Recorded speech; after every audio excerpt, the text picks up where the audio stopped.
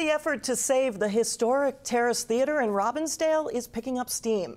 The group hoping to save the theatre has received word that the building would be eligible for the National Register of Historic Places. Such a listing would open it up for potential grant funding.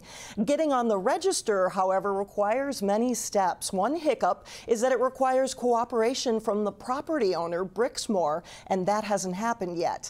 The theatre, which has sat empty for the past 15 years, is currently up for sale. They told me again that there is somebody who is interested in the building, whether that is the building specific or the entire mall complex down there, they would not say. So they're giving me very, very little information at this point. The Save the Terrace group would like to acquire the building. Its vision is to have a multi-use facility that could include a place to watch a movie or even live theater.